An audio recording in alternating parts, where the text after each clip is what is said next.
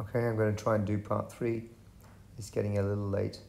So we went part 1, was a multiple choice for this January 2019 Physics IAL International A-Level Edexcel Unit 1 Mechanics and Material. This was the first ever exam taken for the new specification. So we went through the multiple choice and hopefully you gave me a like. And I've got some more subscribers as a result. Multiple choice was done. I went through the mark scheme, told you to check it. And we went through questions 11 and 12. Yeah, here was 11, that was 12. So you've got to go find these in the previous videos. We went through question 13 only to find that I did this. So we looked at all the forces and we worked out the missing distance to force B, which was 0.86 meters, only to find that there is a part after that, part B, but here's the mark scheme, so we went through this. So if you want to do 13A, that's the bit I did with you. 13B, you see I noticed we haven't done the last 2 marks of question 13, okay, which we'll have a look at. And then after that is question 14. So I'll try and do 13 and 14, finish it before tomorrow. Tomorrow I'm going to be busy because extra evening parents meeting for next year's year 12. Students wanting to stay on or from other schools. See, this question 14 is a quality of written communication. So when there's an asterisk, yeah, by the number, it means that they want you to write your answers very clearly, coherently, logically, and they explain the mark scheme, how they give you the marks when they're looking at how well you've explained it. So it's about egg. It's about the density, why old eggs float. Okay, so then they got looking for the indicative content at the bottom of how you get a 6 marks. So you can stop the video and read how they do that. Okay, this is the end of question 13. So if they move bracket B, yeah, if it's moved closer to the left hand of the shelf, that's the support. Explain the effect of the magnitude of the normal contact force. So how will it change the reaction, the size of the force, if bracket B is moved closer to the left-hand end? Well, the moments must still balance clockwise and anti-clockwise. Yeah, that's what we have to assume. So the moment due to FB must still remain the same to keep the whole thing balanced. Okay, so that's the first thing you've got to mention. Yeah, so otherwise the shelf will fall down. Yeah, it will topple. Since X is decreased to the distance from the left-hand side to bracket B, since you're decreasing it by moving it closer to the end, the normal contact force at B must increase to compensate for the lower distance, because remember, moments are the force times the distance. Okay, so you have to keep the force, the new force times the new distance, the same as it was with the old values. So that's how you explain the 2 marks, and that's the end of the 7-mark question for moments. Okay, that's a useful revision. And here is the quality of written communication regarding the eggs. So it says the approximate age of an egg can be determined by placing it in a bowl of water. Yeah, 2 eggs of different ages are placed in water and come to rest as shown. And you can actually do this, so old eggs will float. The question is why. They want you to analyze the physics behind it. The internal structure of an egg is shown. Yeah. So it looks like there's always an air cell at the one end of the egg. Yeah. And then it says a student researched on the internet to find the reason why old eggs float. Yeah, in other words, researched the science behind it. He found the following 2 statements on different websites. The first one says, old eggs float because as the egg ages, it starts to decompose. As it decomposes, gases are produced that escape through the eggshell. Okay, so that's theory one.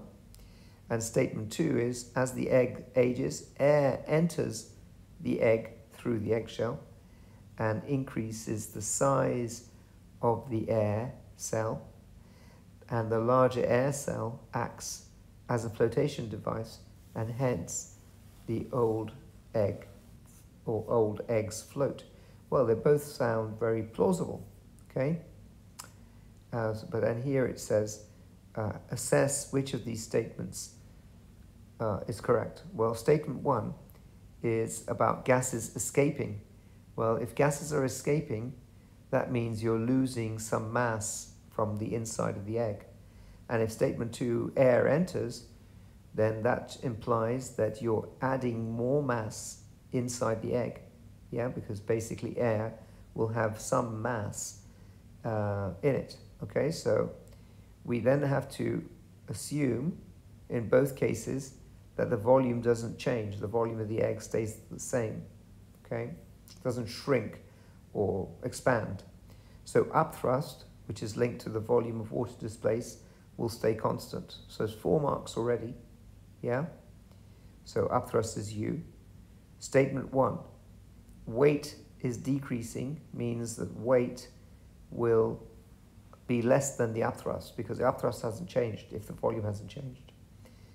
Okay, so the egg should float as there will be a resultant force upwards because the upthrust is bigger than the weight, because in statement one, gases are escaping, so it should start to float. Yeah, it should start to move up to the surface of the water.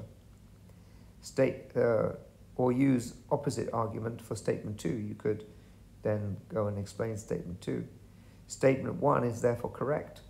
Yeah, statement two must be incorrect because statement two, if we did the opposite argument, statement two, the weight would increase, and if the weight increase and upthrust hasn't changed because the volume hasn't changed, then statement two would imply the egg will not be able to float because it's got heavier and the upthrust hasn't changed. So statement two again is incorrect, and that's how you get 1, 2, 3, 4, 5, 6 according to the content they're looking for. But they don't just simply give you the 6 marks because you've made those 6 points.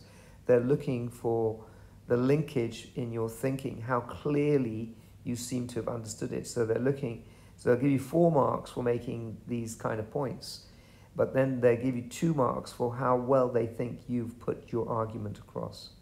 Hope that makes sense. So that's the question 14, which is a 6 marker, yeah? And I said, note, explain the marking of 6 mark responses. You need depth, you need detail, you need clarity in your reasoning. It has to be logical the way you've explained it. So any confusion could lose you a mark, okay? But I think if you put it in this way, and you've explained the links between the different bullet points that I put in, you will get 6 marks, okay? Now, the next question is about momentum, and I'm going to start it, but I might not finish it because it's now after 9 p.m. Okay, so it says P and Q are identical spheres. So I'm going to explain the concept to you, and then we'll see how far we get. Sphere P in the diagram, yeah, before the collision, moves along a smooth horizontal surface and collides with sphere Q, which is initially stationary. After the collision, sphere P moves off with a momentum of 0.096 kilogram meters per second in a direction of 15 degrees to its initial direction, so slightly up the page. And sphere Q moves off with a momentum of slightly more, 0.14 kilograms meters per second, in a direction 10 degrees below the horizontal line, the dotted line, okay? So they want you to draw a scale drawing of these vectors. So basically momentum is a vector quantity. So you've got to use a scale, a vector diagram, a vector diagram drawn exactly to scale using those horrible numbers they've given you, 0.96 and 0.14 kilograms per meter per second. And they want you to use a protractor and a ruler to do it as accurately as you can. So you've got to use the scale drawing to show that the magnitudes, the size of the total momentum of P and Q added together, yeah, is about 0.2 kilograms meters per second. So how do you add vectors? You basically take the second vector, which is say Q, and you just add it onto the first vector. Say the lengths are drawn accurately. They're not, because the diagram here is not drawn accurately. But say they were, yes? So you take the P direction as is shown, and then you add the Q direction, 10 degrees, and Q is longer, but at 10 degrees, you've got to make sure the angle's right. And if you do it accurately, when you add them up, they should go along the dotted line. Why should they go along the dotted line? So imagine this would be Q. So I haven't drawn it accurately. This would be Q, and this would be P. You add the second vector onto the end. It should go along the dotted line because initially P was moving straight forwards. And of course, if the two vectors P and Q add up after the collision, it should be the same as the momentum before the collision because momentum must be conserved. Hope that makes sense to you. So I didn't have a ruler or a protractor with me when I wrote my handwritten questions out. So they want you to use this graph paper to make the scale as accurate as you can to show that the addition will be A, horizontal on this axis, and B, that you can choose the scale accurately. If you can't, you will lose some of the marks. So let's have a look at the mark scheme because they've done it on a mark scheme. So you get 1 mark. Let's just do it step by step. 1 mark, construction of a correct vector diagram, parallelogram, yeah, or you can do a triangle. You don't have, the way I did it was a triangle, yeah, so I drew it as a triangle, yeah, going up this way, and then Q going the other way, and that's the triangle, which is half a parallelogram, okay? The triangle rule or the parallelogram rule where you do it as a quad. So you construct a correct vector diagram, parallelogram or triangle with all 3 directions, 0.096 and 0.14 kilogram labeled. So you've got to label them to get the first mark. And then add up the 2 momenta. Yeah, momenta is plural for momentum. The 2 momenta correctly scaled, yes. The ratio must be 0.14 to 0.096, yeah. I don't know what they're saying, rounds to between 1.4 and 1.5. I don't know what that means. I have to work it out. So as long as the scale is ratio of 0.14 to 0.096, you choose your scale. That's just a scale drawing. They do scale drawings in geography, don't they? So it shouldn't be too difficult for most intelligent students who are in A-level. And then the horizontal resultant, yeah, should be drawn to within a slope of one small square. So if you're off by more than one small square, you will lose the accuracy mark for drawing the addition of the 2 vectors. That means your scale hasn't been drawn exactly right, or you haven't measured the angles accurately, or something along those lines. So they're checking the accuracy of your scale drawing. And then the total momentum of the resultant line should be about 0.22 to 0.24 in kilograms meters per second on the scale that you've shown. Okay, so it's basically, can you draw a parallelogram or a rectangle or a triangle accurately with the scales, the numbers they're giving you? And they're deliberately giving you 0.096 and 0.14 to make it not easy, to makes you think mathematically carefully. And it says, do not award the 4th mark if it's shown that the student has done it by calculation rather than from an accurate scale drawing. Okay, so you won't get a 4th mark if there's anything wrong with your scale drawing or you've done it, try to calculate it. Okay, So if you did it properly, there is what it should look like. Yeah. So you could draw, you could measure, if I don't know if there's a scale drawing because I haven't done it on the graph paper. So you're doing it on a graph paper. And it should look something like that. There's the parallelogram method. I just drew the top half of that, which is a triangle. Yeah? So but you have to do it accurately, and the student does accurately will get 4 marks. And students who do it less accurately could get 3 or 2 marks, etc. Okay, so if you don't know how to do the parallelogram rule, you need to go and look up the chapter in your textbook where it shows you how to do scale drawings. I remember doing it when we were doing it in class a couple of months ago. Part B of 15 is about the conservation of momentum, and part C is working out the missing velocity, presumably of one of the particles or balls. Okay, then we got question 16, which goes into v squared equals u squared plus 2as, which I don't think I'm going to go into, but let's try and finish 15. It says state the principle of conservation of linear momentum. And this is what you should always say, yeah? The first line is important.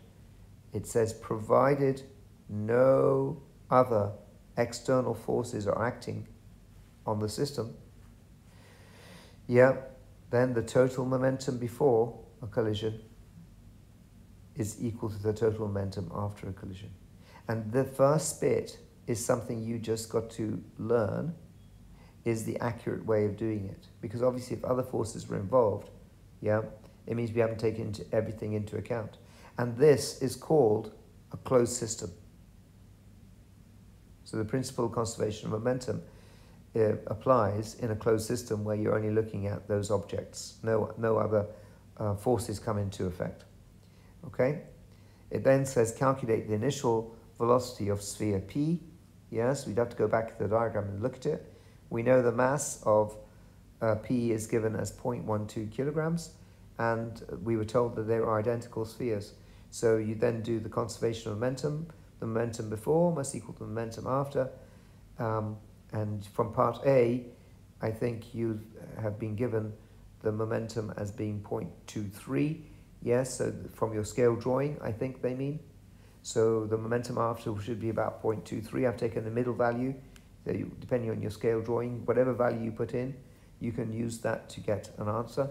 And if you put that in, knowing the mass is 0.12 kilograms, you divide 0.23 by 0.12, and it comes out to 1.92 to 3 significant figures, and then you round it up to 2 significant figures, yeah, because the data provided is 2 significant figures. And there is the question 15, is that? So yes, 15, 8 marks, question done. So I hope we're making progress slowly through this, because I'm trying to do these in the evening after a full day of work. So it's I'm trying to get them ready for my students. I don't see them until a few days' time, and they're practicing using this as just a practice exam. So when they've done a question, they can go to look at the my answers and see where they've gone wrong and how they can improve their communication skills. So if you're in other schools and you're watching these videos, yeah, again, please give it a like, share it with your friends, spread the word, and make sure you're subscribed, because more of these videos are coming your way. Yes, and now is the time for preparation for the January exams. So I'll be uploading more and more videos. I've got some ready actually, but I haven't written them out in neat. So I want to make sure you can read my writing. Okay, so thanks for watching, and I'll see you in the next video. Bye for now.